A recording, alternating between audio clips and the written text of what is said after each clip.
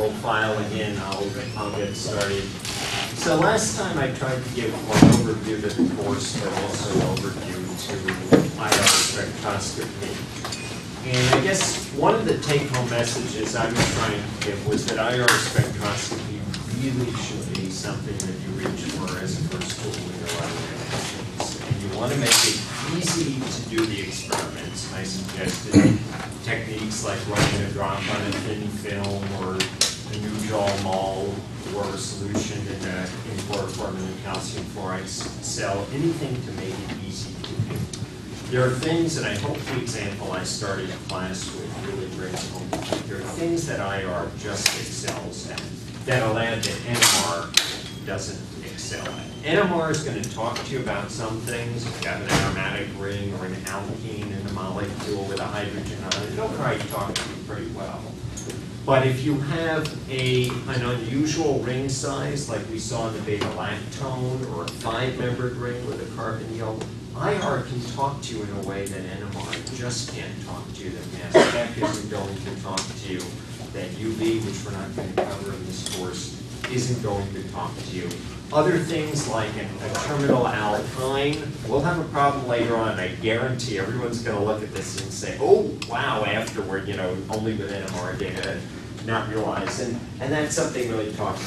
There are probably about 24 pieces of information that easily IR can talk to you. And this is what I'm gonna put in. So today I want to talk about CH containing functional groups.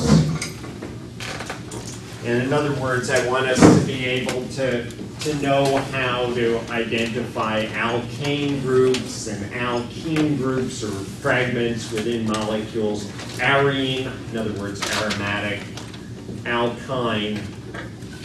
And one of the pieces of philosophy that I'm going to try to take, particularly as we get to certain functional groups, is to start to look for patterns here. Because it's not so much about tabulating peaks, it's really about being able to read spectra. I'll want to talk today about oxygen-containing functional groups, and we'll go through alcohols, aldehydes, ketones,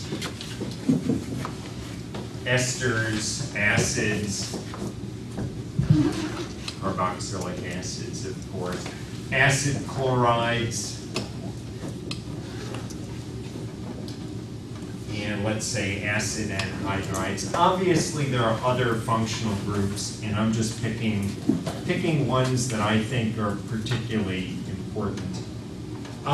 Some of the features I hope we'll get a chance to talk about today, if not today, tomorrow. More about ring size, which I think is really cool in the case of cyclic ketones and esters.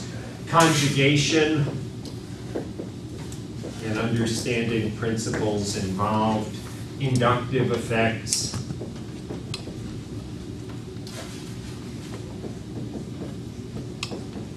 And probably not this time, as a matter of fact, certainly not this time. We'll talk about nitrogen-containing functional groups and probably talk about amides, amines, ammonium salts,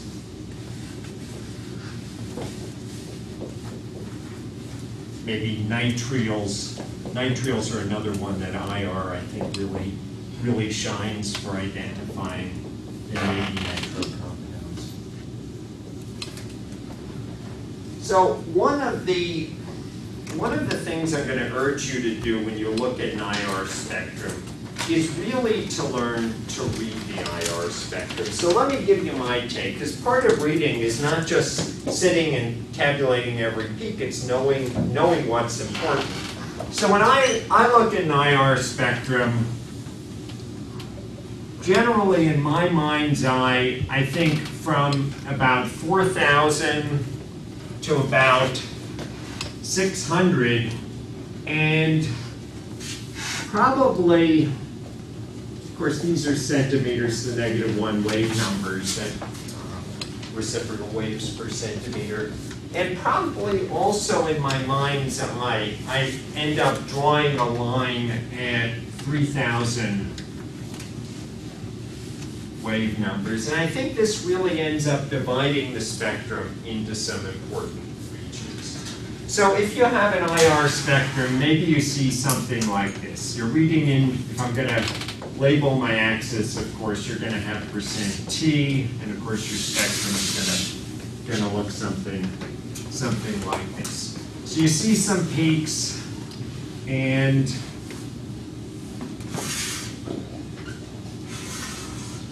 some stuff over here. Now, the region over here from 1600 to about 3600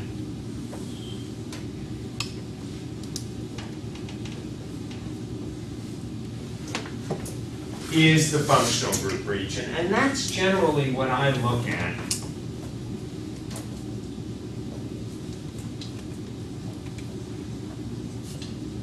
There's information to be had in this region from about 1400 to about 600 wave numbers. That's the fingerprint region.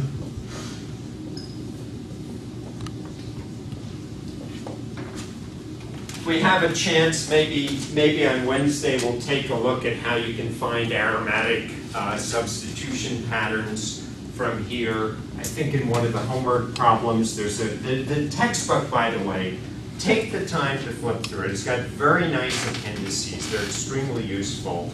One of the appendices, for example, will give you some correlating peaks to be able to figure out whether an alkene's, what the substitution pattern is on an alkene, whether it's terminal, whether it's cis, whether it's trans. Anyway, so generally my eye will sort of be drawn to this region above 1600. I'll look for carbonyls. I'll generally look at this region just above 2000 because normally you don't expect anything there. If I see anything there, it's going to send up a red flag that there may be something interesting. We already talked about alkynes. Generally, I won't pay too much attention to this region right below 3000. But there are a few things that can show up here at about 2820 and 2720 that can be indicative of an aldehyde if you have the right sort of carbonyl peak. Things down from 3000, of course, might clue you into alkenes and aromatics. And then over here, and particularly over here, you can get clued into carboxylic acid. So it's really this issue of being able to read the spectrum, I think, that's so key in being able to get some useful information out of IR.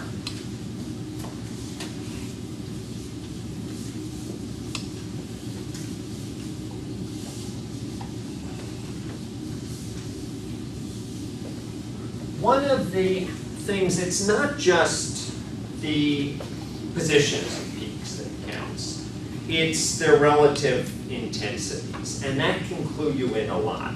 So, for example, carbonyls and alkenes, C double bond C, both show up in the same region, but they have different appearances to them.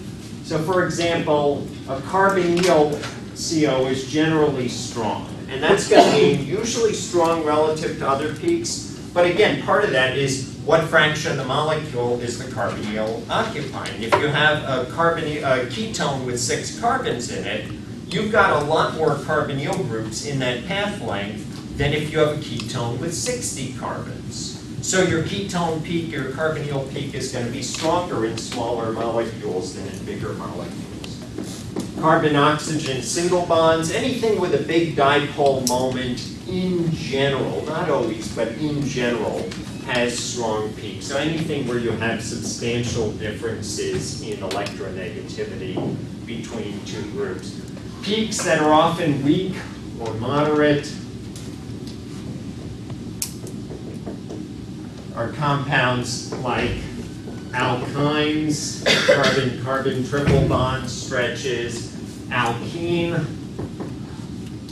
carbon-carbon double bond stretches of various sorts, say terminal alkenes and internal alkenes. And we already talked about if there's no change in dipole moment, so if you have, say, an alkyne with 2 alkyl groups on the end, you're probably not going to see, or almost certainly won't see, the carbon-carbon triple bond stretch. If you have an alkene that's tetrasubstituted, you're probably not going to see the carbon-carbon double bond stretch. So let's say usually not seen.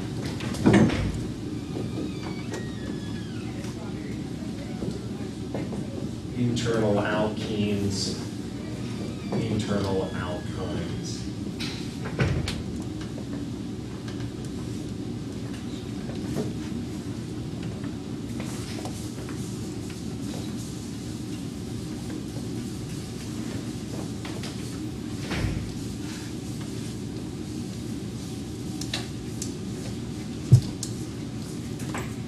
We talked a little bit when I was talking about methylene groups, and I talked about the asymmetric stretch and symmetric stretch.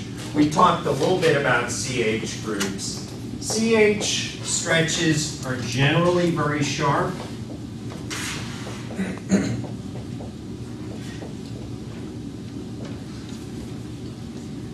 So things that might clue you in, as I said, alkyl generally not that informative. But usually they fall between about 3,000 and about 2840 wave numbers.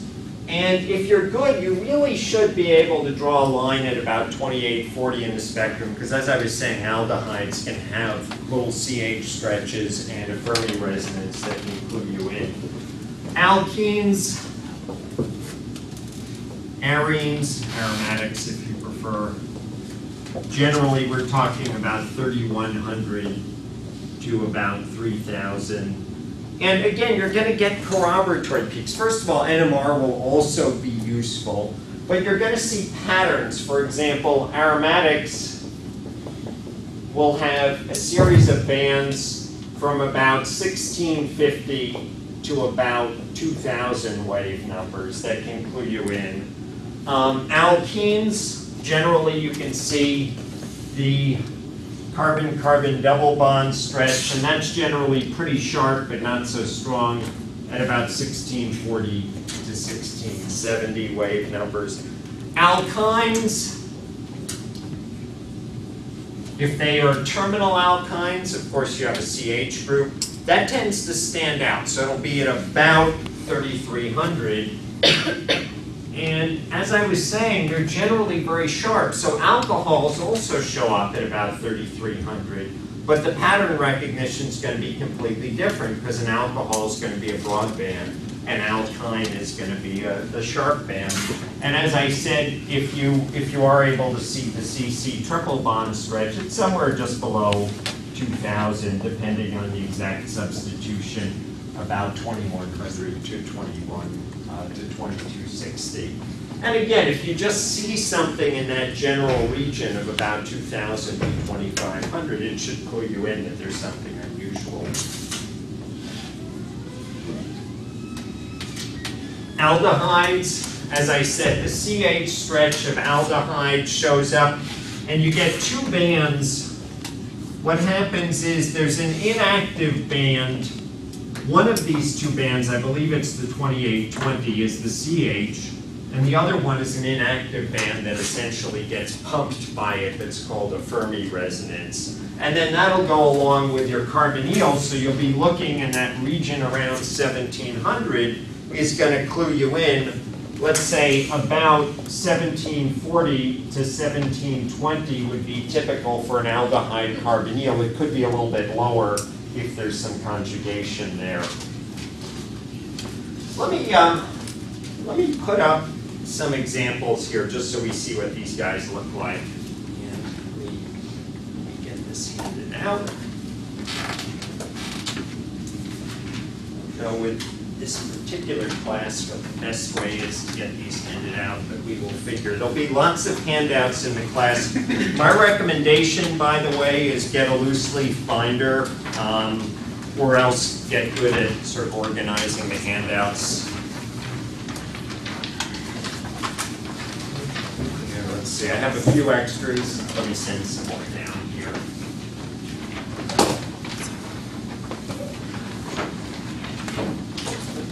We'll be using transparencies a lot for discussion sections, where really there's no substitute for looking at stuff, which of course you could do with an LCD projector, but also marking on stuff. So when you're up here, and everyone I hope is going to have a chance to be up during our discussion sections, it takes only minor skill, but you get in the habit of not standing there with your shoulder in the beam. All right, so let's just take a look at the first one. What is this first one? We'll just look at the first two right now. What class of compacts is the first one?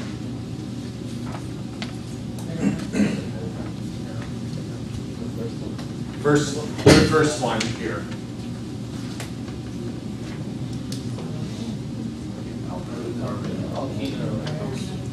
Alkene. So okay, great. Actually, I'm hearing exactly the sort of stuff that I like to be hearing here. So I've heard carbonyl, aromatic, and alkene, and we can actually take a very, very good guess. This peak here obviously stands out. Remember, I said draw a line in your mind at 1600. So it doesn't look like a carbonyl. Typical carbonyl is going to be a little stronger and a little bit fatter. Looks like an alkene. This should clue us in. So I'll just pick some numbers here. I'll just write 1642, and here we're at about 3080. Now, if I had to guess, and fortunately you will probably get other data, but if I had to guess, I'd say what we're seeing here, usually with an aromatic, you'll have a series of small, very weak bands. For like a phenyl group, it'll be about 4 of them between 2000 and 1600. And this doesn't look like anything like that. You'll usually see more CHs for a phenyl below from about 3000 to 3100. So this is indeed an alkene. Now, one of the reasons I'm not putting as much emphasis on the fingerprint region, so here, for example, you get some CH bends, is as you get to bigger molecules, the fingerprint region is going to become more and more complicated and less easy to read. And part of the problem of the pedagogy of IR spectroscopy, it's a relatively mature area. It's been around largely since the 1950s and used as a tool by chemists. But the molecules that we study have gotten bigger and more complex, and people, for pedagogical purposes, still tend to look at small molecule examples. This is a small alkene, maybe octene or something. But as you get to larger and more multifunctional molecules, this region gets harder to read. All right, so what else do I want to do right now? What about the second example here? That's not good. Alkyne, yeah, terminal alkyne. And so some of the things that we see here, there's this band at about 3310. There's another band at about 2119. And the band at 3310 is quite sharp. And so that's very characteristic of an alkyne. And so yeah, indeed we have an alkyne. This region at 2000 jumps out at me and says, yeah, at about 2000, 2100, there's something jumping out. Alcohols in general will be broad if you have an alcohol that's not hydrogen bonded. In pure form, alcohols tend to hydrogen bond to each other. If you have them very dilute, they tend not to hydrogen bond, but then they tend to be about here over at about 3400, 3500. Silanols can even be a little bit further. If the alcohol is very sterically hindered, like a tertiary alcohol, you'll have less hydrogen bonding than if it's more sterically hindered, like a primary alcohol. And so you may see a monomeric band. Remember, the monomeric bands are going to be about 34, 3500. All right, I want to go back to scratching out some more examples on the blackboard. Let's see.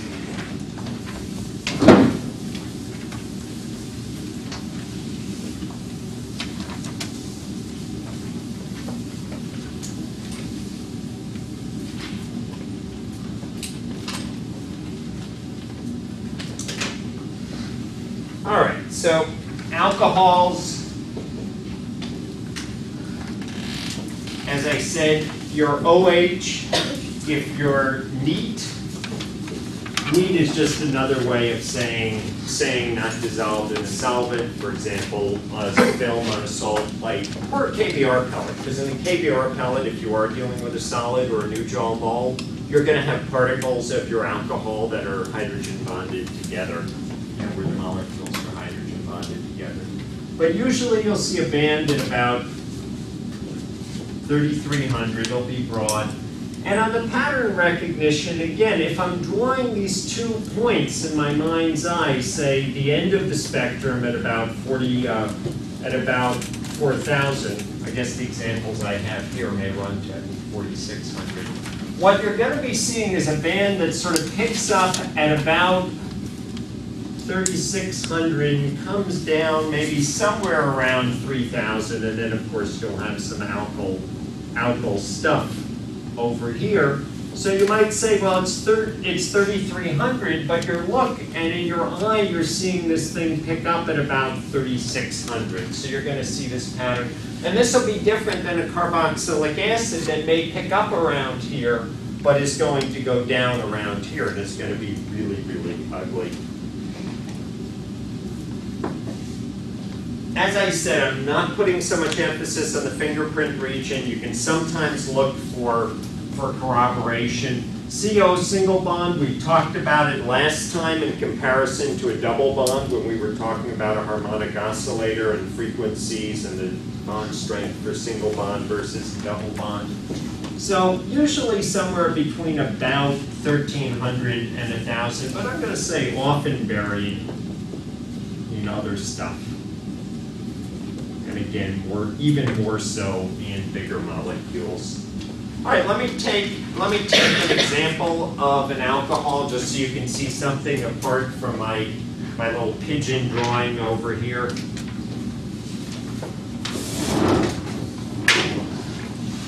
And this is a small alcohol.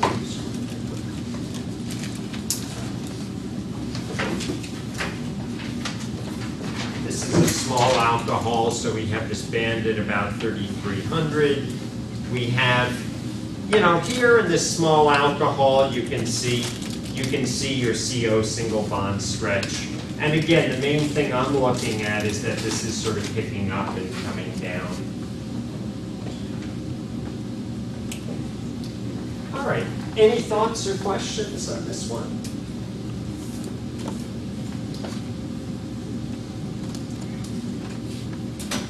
What was C? No, sorry. What was C?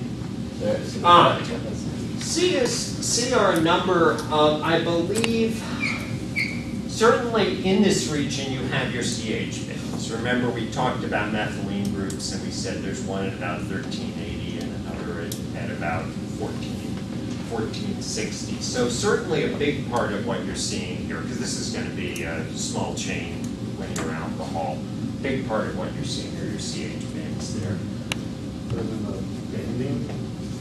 Remember, yeah, so the CH stretching modes are much stronger, much higher frequency. Those are at about 3,000. The CH bending modes are at about 1360 and 14, about 13 to mid-13s to mid-14s.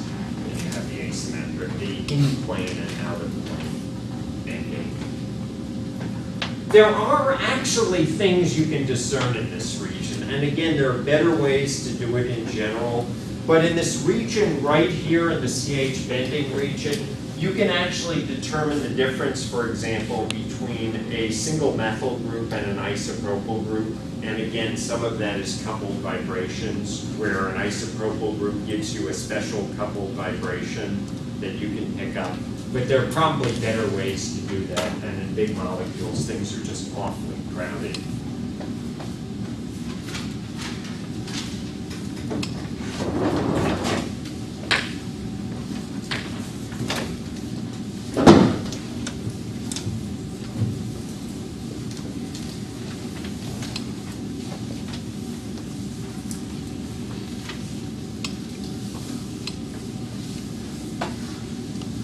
The carbonyl region from about 1650 to about 1850 really should talk to you.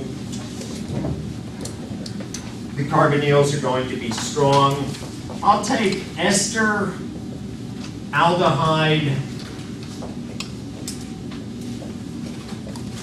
ketone, carboxylic acid, and amides as 5 groups that are really important.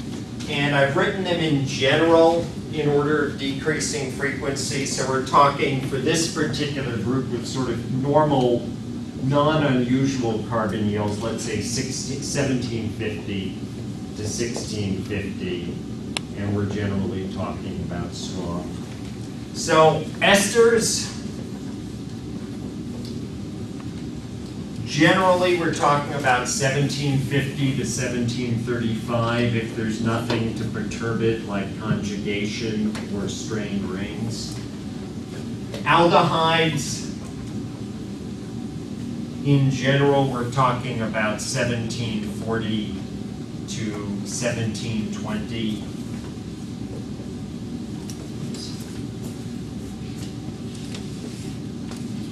And as I said, you can often pick out the CH stretch and the Fermi resonance if you look at right on the edge of the region at about 2800 and at about 28, 20, 27, 20. A plain old vanilla normal ketone, we're typically talking about 1725 to 1705 wave numbers. A carboxylic acid, again, without any sort of conjugation or anything special, we're talking about, say, 1725 to 1700. Carboxylic acids love to hydrogen bond. And you get these very nice hydrogen bonded dimer stretches that generally produce broad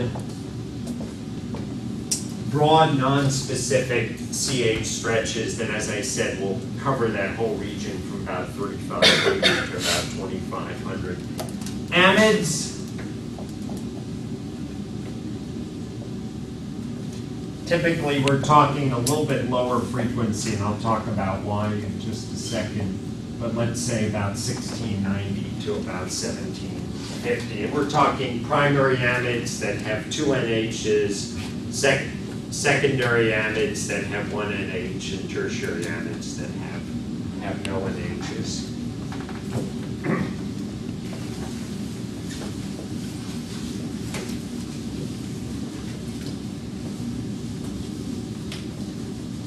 So, as I said, carboxylic acids are one of the ugliest things that you're going to see in the IR, and their ugliness really makes them stand out. It's kind of like a pug dog. You look at a pug and you say, oh, that's so ugly, it's almost cute, as a matter of fact.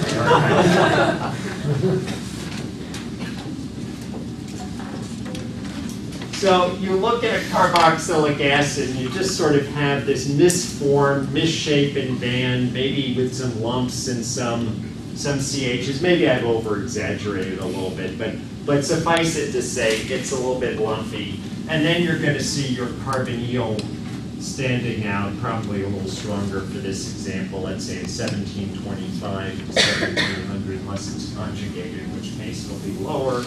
And then some stuff in the fingerprint region.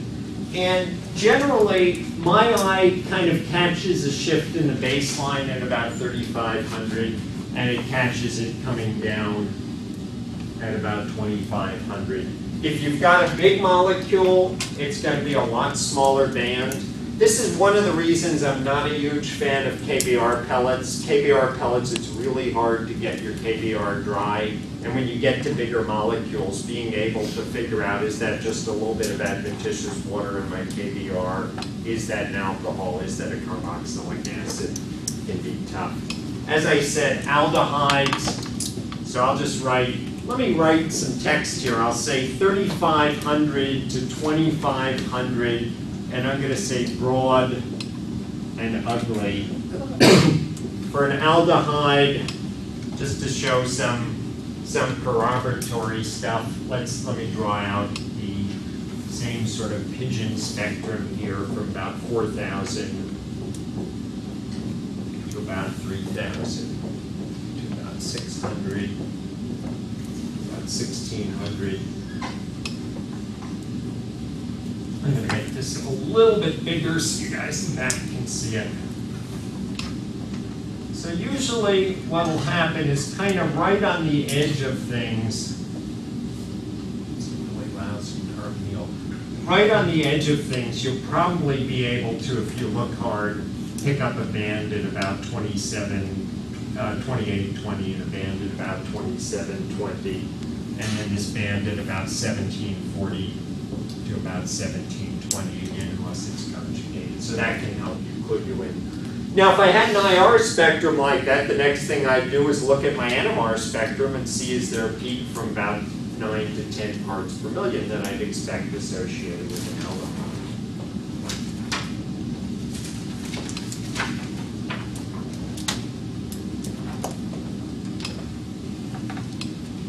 I'll give you a moment to finish up sketching this.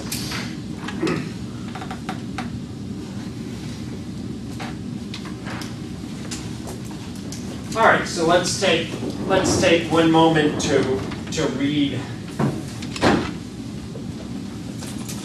a couple more spectra here.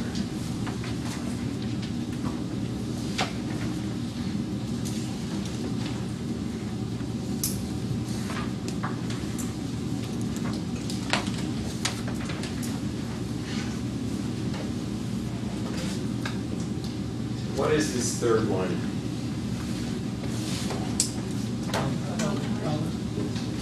So we have aldehyde.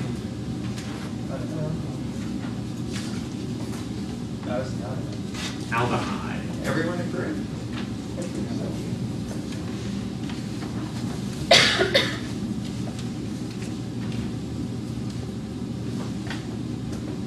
How would that differ from a ketone spectrum? So if I'm looking here, I really don't see much of anything over here. So I'm suspicious on an aldehyde. Our peak here, and you should get good at reading analog. I know everyone is into digital mindset, but learn to take a scale and go, okay, 1700, 1800, these tick marks are 20.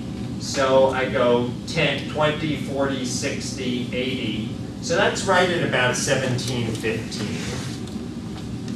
If the number digitally was 1717. So it's a little low for an aldehyde. We're shy on anything over here. And again, you really can draw in you can with a pencil draw, and you notice here the tick marks are closer together, but you can draw a line. Right here is the line at 2840, and there's just nothing that looks distinct. They're just little teeny resonances. So there's really nothing to speak of here at 2820, 2720. So the data for common carbonyl compounds is low to be an ester. We don't see a corroboratory CO single bond peak, but you know, it's impossible to tell anyway. But it's low to be a normal ester. It's a little low to be an aldehyde. We don't see that sort of big ugly associated with a carboxylic acid. It's high to be an amide. We don't see any substantial NH. This type of thing is not uncommon. That could just be a little bit of water in your sample, but this little bit is not uncommon. And that really puts this at a ketone. Just sort of a simple and straight ketone.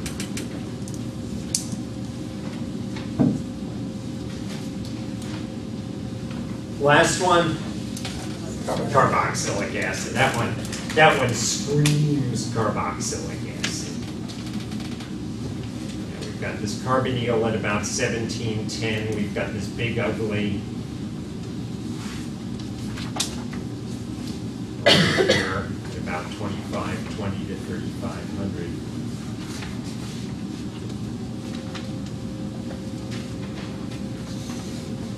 And so if you're on top of things if you're on top of things like that, you're in pretty good shape.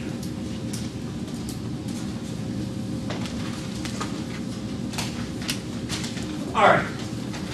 I want to talk about some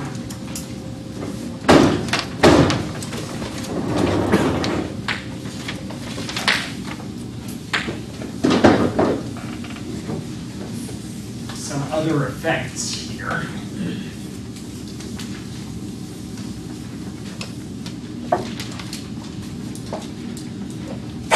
So let's talk about effects of ring size, and then we're going to talk about some conjugation and some other effects.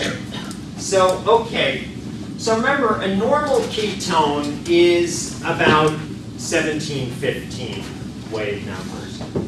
A small ring is going to bring it up to higher wave numbers. So a cyclopropanone is at about 1825 wave numbers. Cyclopropanones generally aren't stable. They generally undergo ring opening. But on the other hand, cyclobutanones are. Cyclobutanones are at about 1780.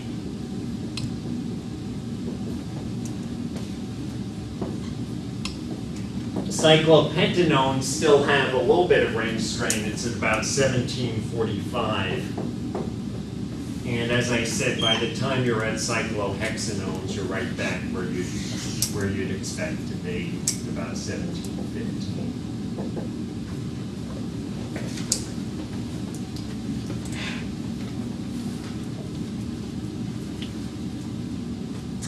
So what's going on? What does it mean that the frequency is higher for a small ring? Stretches faster, which means the bond is stronger or weaker? Stronger, right? A spring with a very stiff spring vibrates quickly.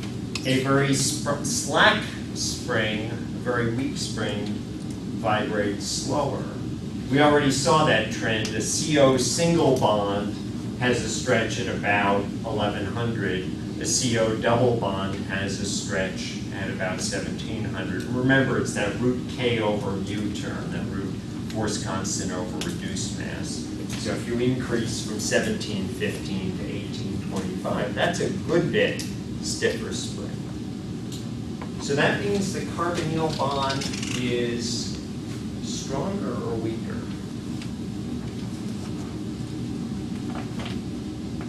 Stronger. Stronger.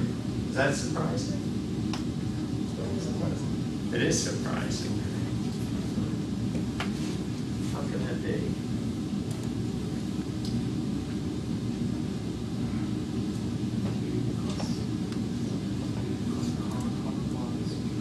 Carbon-carbon bond could be weaker.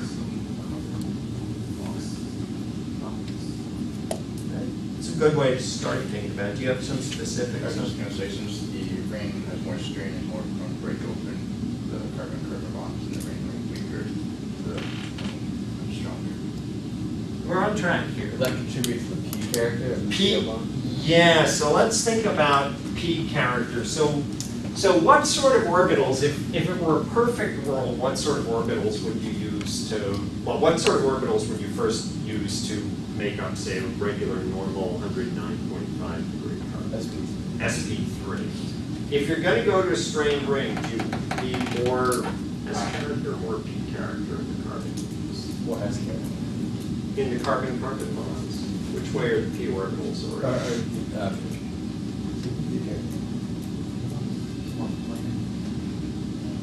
So the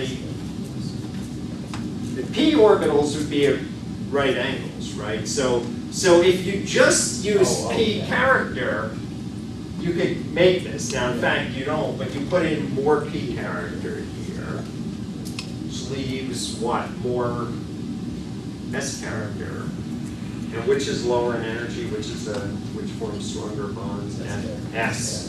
So it's sort of counterintuitive because you think strain, oh, that should be bad, and yet it goes in the opposite direction. When you think it through, it actually makes sense.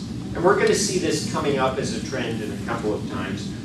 And as I was also saying, this should talk to you. If you have, NMR is not great for telling a cyclopentanone from a cyclohexanone.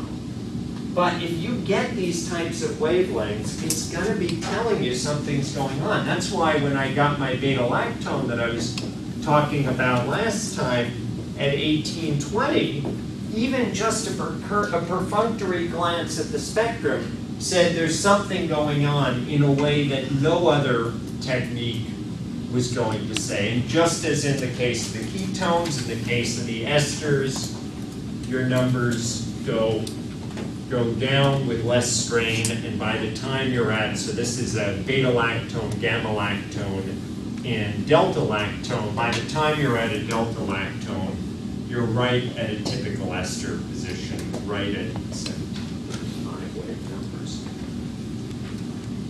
Now remember, when you're carrying out reactions to make molecules, you're not just corroborating what you think you've done, you're actually asking the question.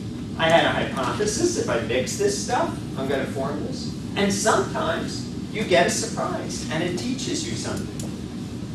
So let's talk about, so that's ring size, and that is something that IR really shines at.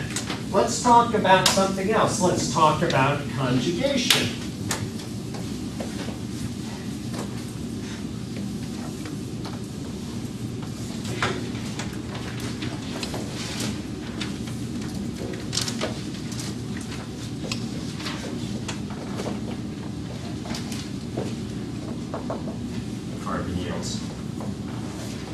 So remember, a normal ketone is about 1715. If we go to cyclohexenone conjugated, we're at about 1690 wave numbers.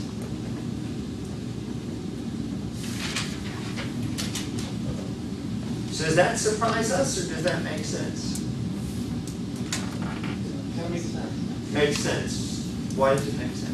Because of the conjugation, the carbonyl bond has more single bond character, so it should be lower than Conjugation makes the carbonyl bond have more single bond character, and it should be lower in wavelength, lower in frequency rather. So you can write a resonance structure and it dominates the reactivity for alpha beta unsaturated compounds. Remember, they're Michael acceptors. Nucleophiles like to add into the beta position. The beta position has a delta positive on it. Of course, we know at the graduate level, it's not that it's one structure and the other, and resonating between them, it is simply both structures at once. This is a representation of the molecular orbital character of the molecule. And so the molecular orbital character of the molecule says it's not quite a full double bond. It's a little bit weaker. It's, 90% double bond, 10% single bond character or something to that effect. All right, so just so I can play with your minds, then why is it, if you look at least certain compounds like this,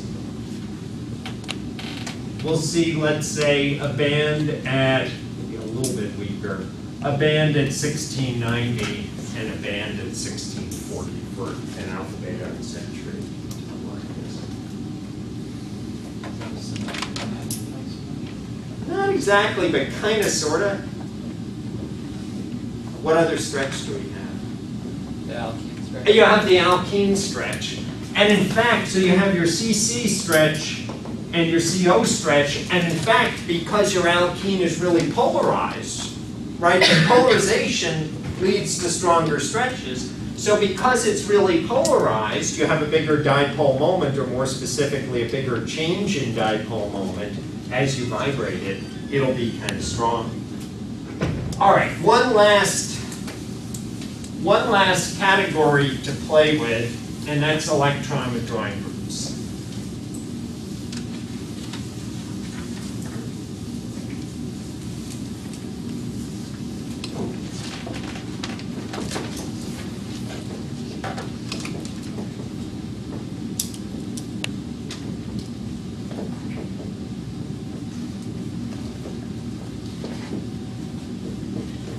And this is another one where IR really shines, because let's say you're making an acid chloride. Telling an acid chloride from a carboxylic acid by NMR often isn't that easy. But by IR, it's, you know, like falling off a log. So an acid chloride shows up at about 1820 wave numbers. And just in general, if you have any sort of electron withdrawing group, remember, normal ketones, say, would be at about 1730 or about 1715, and ester would be at about 1735. So this is often a region that should be making you stand up and pay attention. So what does that say about the carbon-oxygen bond? Stronger bond. Again, counterintuitive until you think about it for a second. If the electron group, withdrawing group, is pulling electrons away, you can think of a second resonance structure, what you can call a non-bond resonance structure.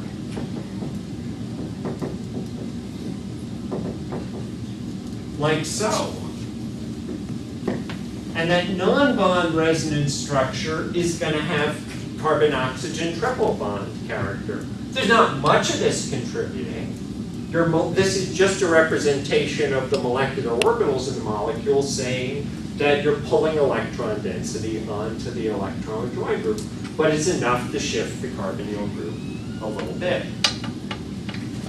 If you go to an acid anhydride, an acyl group, of course, is electron withdrawing. Any group that's an acylating agent, any group that's prone to attack by a nucleophile, especially a prone, is going to be a carbonyl with an electron withdrawing group. So, right, a nucleophile, a weak nucleophile like water or an amine is going to react very rapidly with an acid anhydride or an acid chloride. And we see a band again at about 1820. And we see another band at about 1750 wave numbers. What gives here?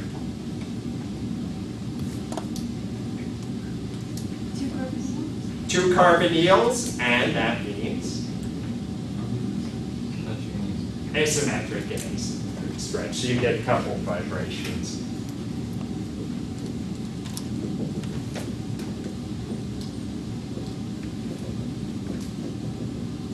Even if the carbonyls aren't in the same molecule in certain protein structures where you have carbonyls near each other, you get vibrational coupling that splits your carbonyl stretches into 2 frequencies. All right, last example for today. Take an amide. Generic amide, and I already gave you the numbers, 1650 to 1690 is sort of typical. What does that say about our carbonyl stretch? Weaker. Weaker, and It's electron donating. So it's kind of the opposite of what you have just above. You can have, like, it's donating more, but it's like kind of a single bond character. so you can write this resonance structure, and that's an interesting conundrum of various groups here, in that all of these groups with lone pairs can be donating by resonance, but they can be inductively electron withdrawing. And in some cases, one wins out. In some cases, the other wins out, right? Nitrogen and chlorine are both electronegative. But the big difference is nitrogen is in the same row of the periodic table as carbon, so you get good pi donation. You get good overlap. And nitrogen, the donation, wins out. Whereas chlorine, although about equal in electronegativity to nitrogen, is down a row, and so you get a big sigma electron withdrawing effect and not so much pi donation effect.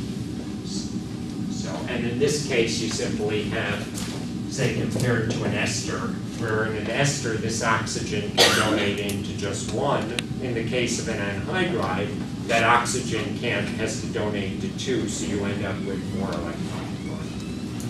Anyway, this is probably a, oh yeah, one last thing, and then I'll wrap it up. One more. All right. Last thing.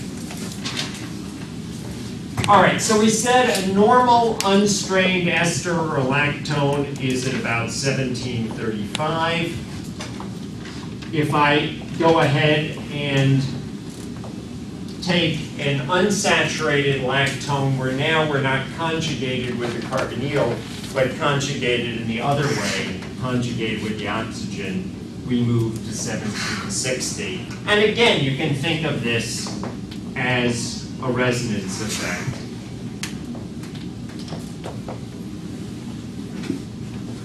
You can write a resonance structure like so. To put it another way, this is a lactone of an enol ether. Enol ethers are electron rich at the position here, basically. If you have an electrophile, it's going to attack here. And you see that in the IR spectrum.